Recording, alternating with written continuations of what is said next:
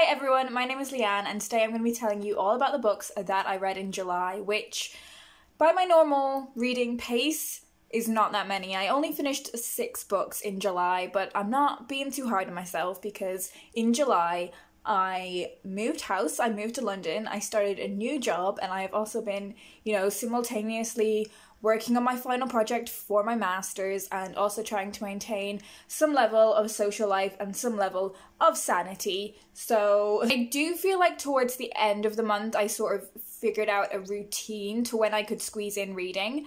So hopefully in August I will be able to read a little bit more than I have in July, and I'll be using the new readathon as motivation for that. As for the reading rush, I sucked at the reading rush. I don't even remember which books I picked and how many of them I read, but I think I read like a couple from my reading rush TBR. But anyways, into the books. One of the first books I finished in July was a short story collection, and that was Jellyfish by Janice Galloway. This is a collection of short stories that very much feel like grounded in Scotland, and they also mainly focus on the intricacies of human interactions, but often with a particular focus on sexuality. It's full of unusual metaphors and really acute observations about how people interact with one another and how complicated people's feelings can be. It's a collection that really makes you confront your own fears, your own fallibility, and at moments it's a really funny collection as well. Some of these stories I didn't connect to as much as others, and I definitely think the collection got stronger as it went on, and I think I possibly would have restructured the collection in a way to mix those stronger stories in throughout, but I guess they were just the stories that were the ones that appealed to me the most. You might get a completely different reading experience from it in that way. But nonetheless, I would really recommend it. I thought it was a really fantastic collection. It really taps into some very powerful emotions. Next is a work of non-fiction. I Am by Maggie O'Farrell. Maggie O'Farrell is predominantly a fiction writer, but I've never read any of her work before, and I really enjoyed reading her non-fiction.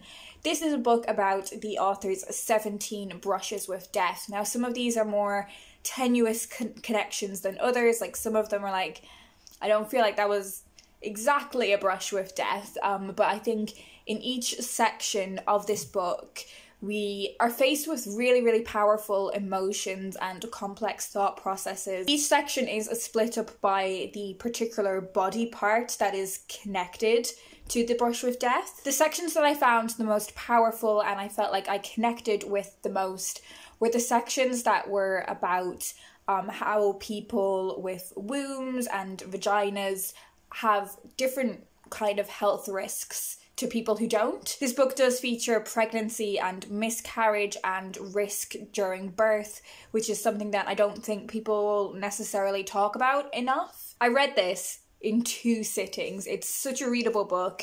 I thought it was fantastic and I would highly recommend it. I think it's a really interesting structure and a really interesting lens to have what could be quite a straightforward traditional memoir.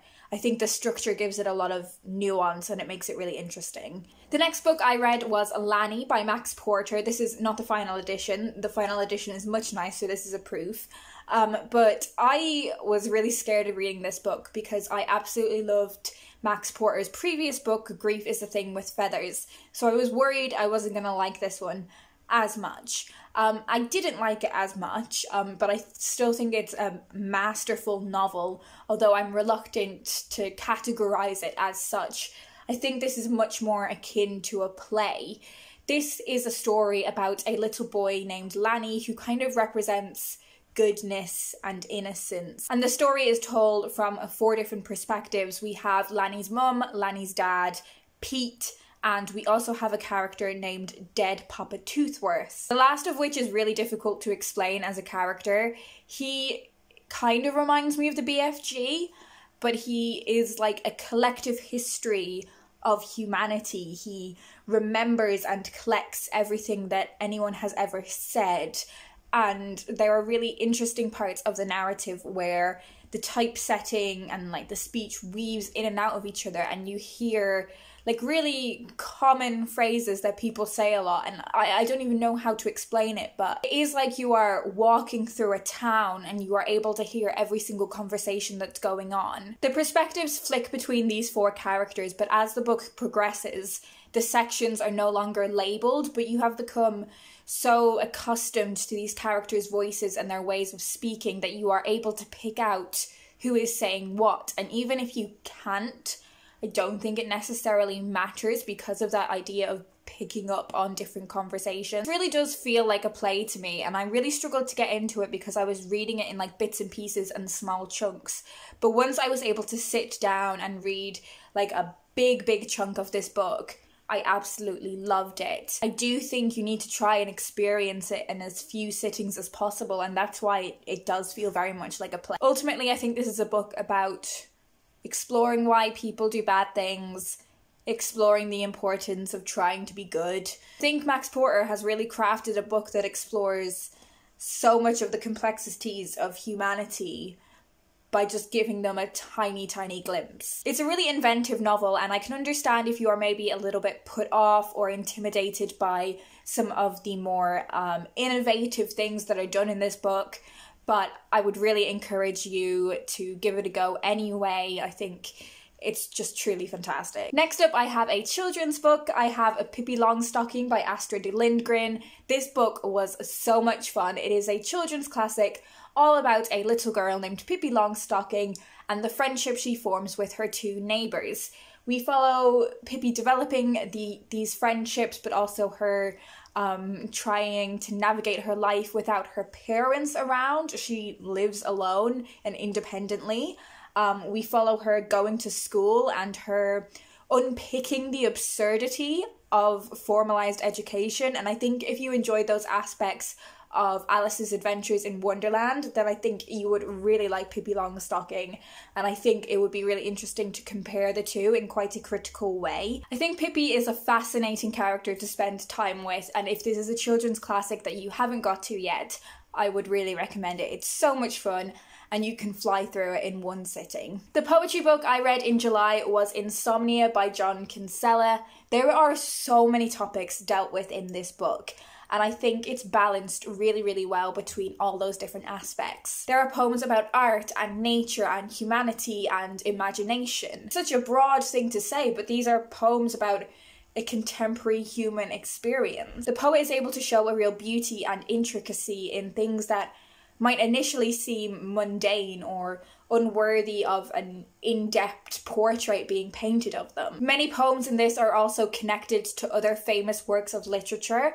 which is something that I really enjoy. And there are also a lot of poems in here that have a particularly Irish perspective, which again is something that I am really drawn to in any kind of writing. And in those poems that have an Irish connection, there is definitely exploration of identity and colonization. There are poems in this that deal with loss and trauma and grief. There are poems that have powerful political angles. There's just so much going on in here, and it's definitely the kind of collection that you can go through with a pen and start marking it up and doing a close reading of. This is the kind of collection that I can really see just slotting right into a university syllabus. In terms of the style of the poetry, I think if you are someone who enjoys poetry that has long lines, then you will definitely appreciate this one. That's not really what I'm drawn to. I much prefer a shorter line in poetry, but there's definitely a real rhythm to this collection, and I think if you are interested in exploring those kind of really in-depth themes, then I would really recommend this one. The final book I completed in July was One More Chance by Lucy Ayrton.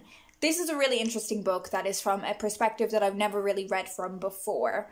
This is about a woman named Dani who had quite a difficult upbringing and found herself getting in a lot of trouble with the law. She's been in and out of prison. When we meet Dani, she is in prison and she has a vision that something terrible is going to happen to her daughter, and she sees herself saving her daughter. But the date that this is meant to happen on is prior to when Dani is due to be released. This is a book about what she is willing to do to be able to escape, to be able to save her daughter. The book features flashbacks which demonstrate the circumstances in Dani's life which have led her to find herself in this position, and I think the book really brilliantly demonstrates how difficult it is to break that cycle once you do find yourself in trouble. I think the book is sympathetic towards Dani without excusing anything that she has done, and I think that must have been a really difficult balance to strike when writing this novel. There's also a lot in here to do with the effects prison can have on inmates' mental health, and